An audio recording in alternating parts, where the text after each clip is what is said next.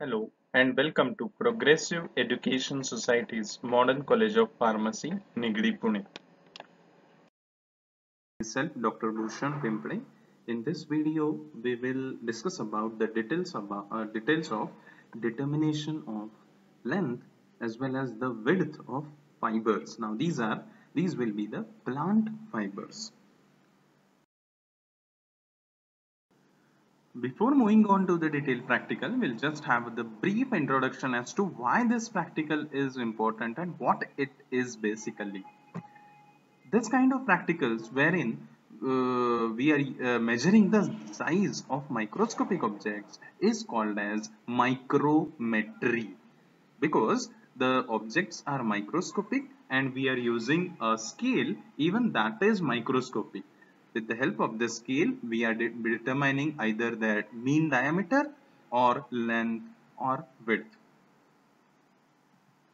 The importance of this practical is in authentication of raw material. That means to determine whether the raw material provided to us is pure or has it been adulterated by some material. To determine the impurity profiling. Impurity profiling in sense in the raw material due to the presence of certain impurities under the microscope, these impurities can be easily visible and can easily be distinguishable as compared to the authentic crude drug. It also helps us to determine the type of raw material.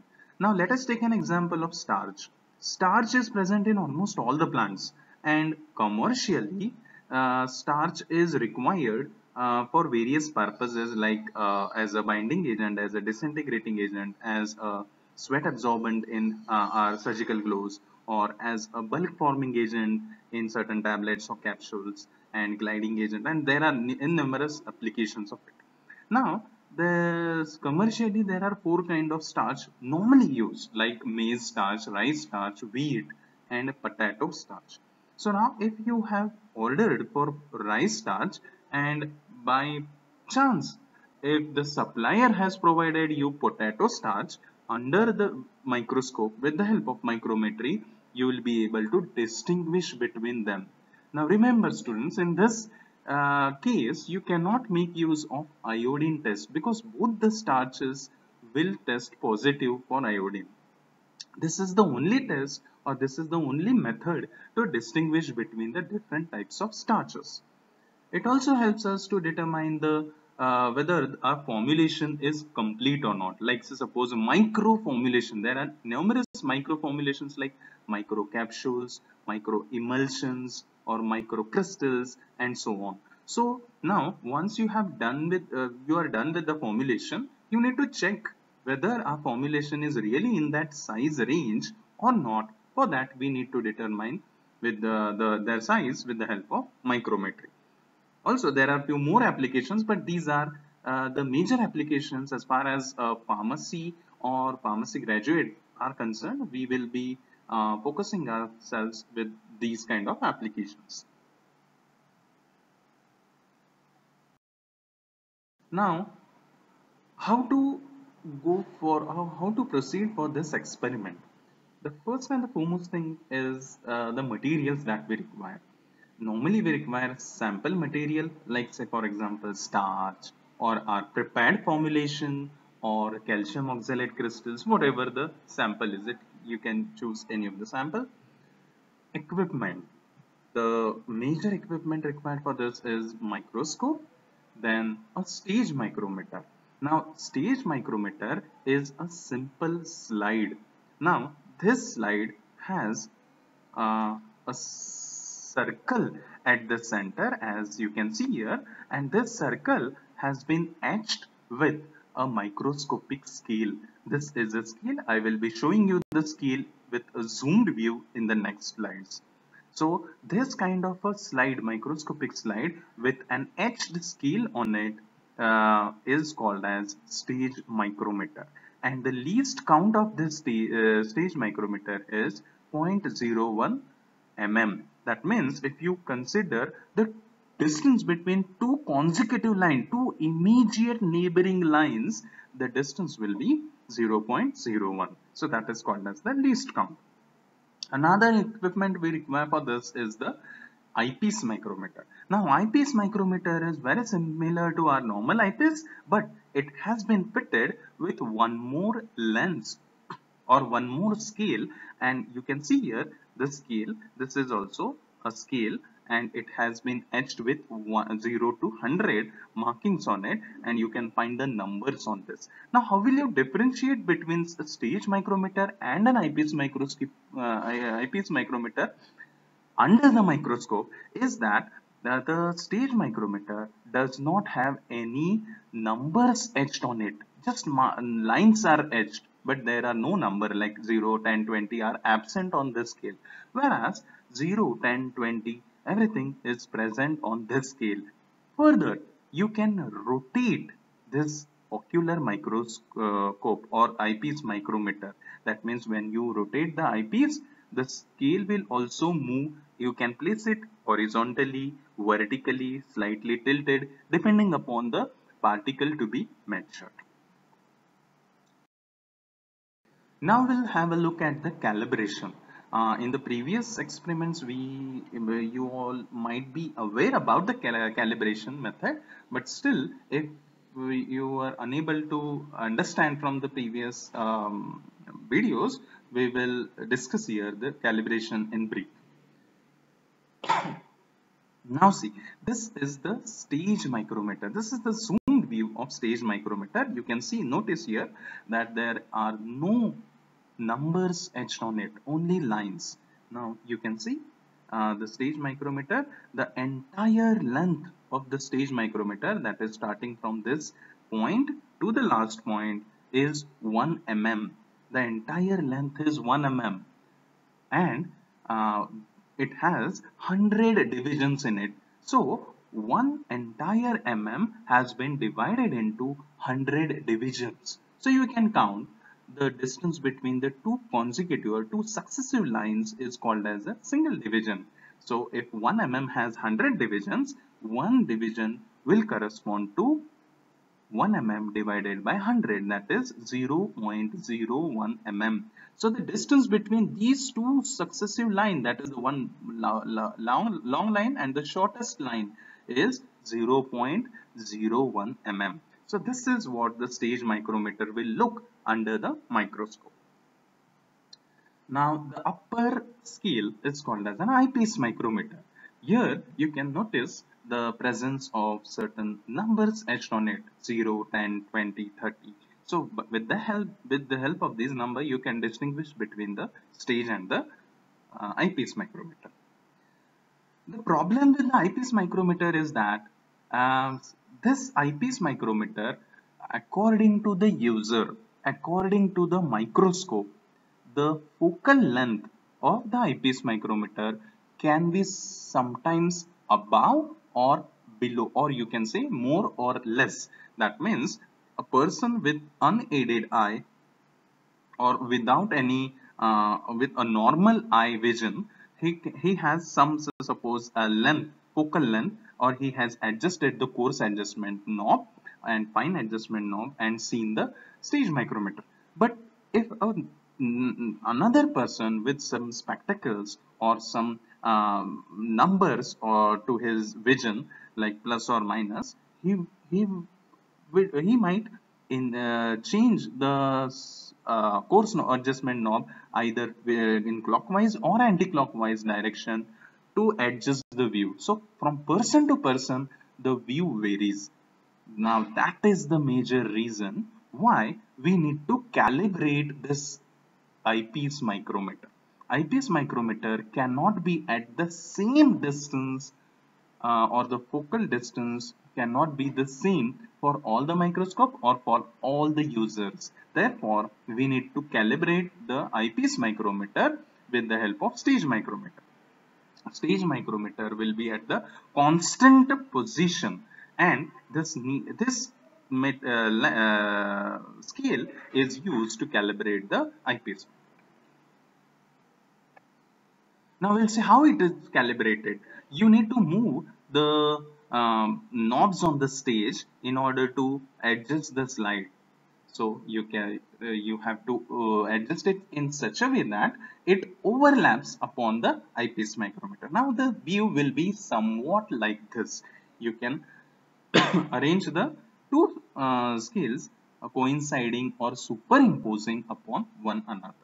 Now our first job is to superimpose the first two lines, like the zeroth line of the eyepiece micrometer and the zeroth line of the stage micrometer. We have made them superimpose upon each other. Now our next job is to check which is the next consecutive or next immediate line that is getting superimposed. Just have a look. See, some can find that the second line of this stage micrometer can coincide with the third line or is coinciding with the third line of eyepiece micrometer. Further, you can see here the fourth line of stage micrometer is getting coincided with sixth line of eyepiece micrometer. Also, you can notice here this, that is the sixth line of the stage micrometer is getting coincided with ninth line of the stage eyepiece micrometer. But in these conditions, the best way is to choose the immediate next line. Now, immediate next line means this we have purposely or we have manually coincided. What is the next immediate line? This is the next immediate line. That is the reason why we need to skip these two lines, or we should not consider these two lines. Instead, try to consider this line.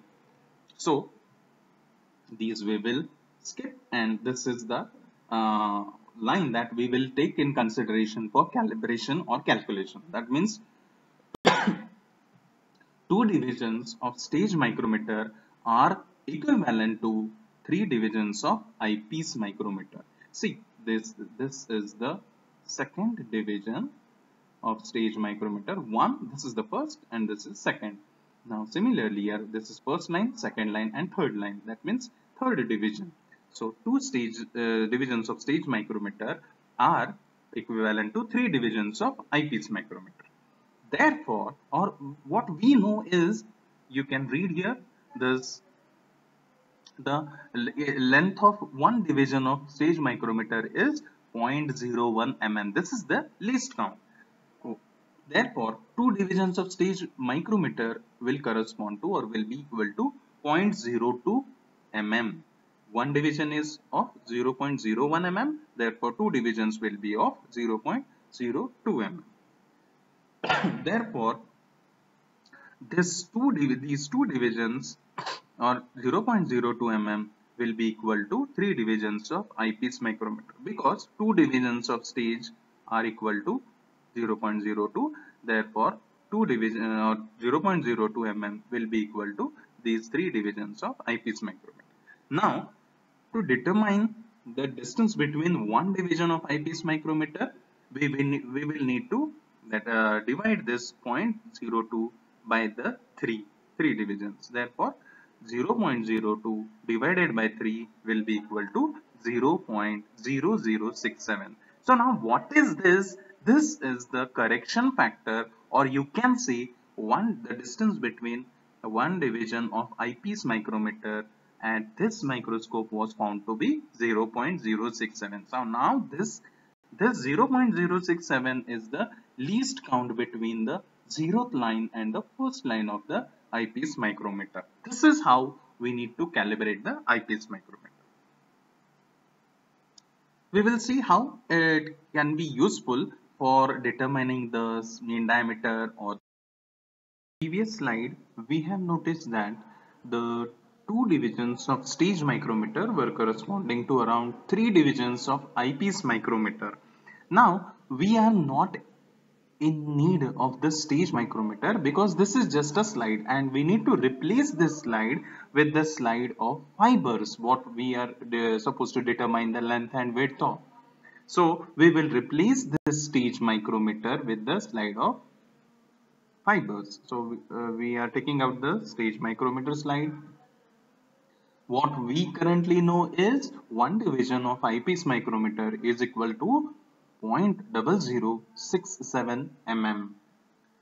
Now, suppose we want to find out the length of a fiber. Now, we will see, suppose this is the red fiber and we need to find the length of this fiber. We can measure right from this point, that is 5th. It starts from 5 and it ends up to 30. That means the length of this fiber is 25 because it starts from 5. 5 to 30 means 25.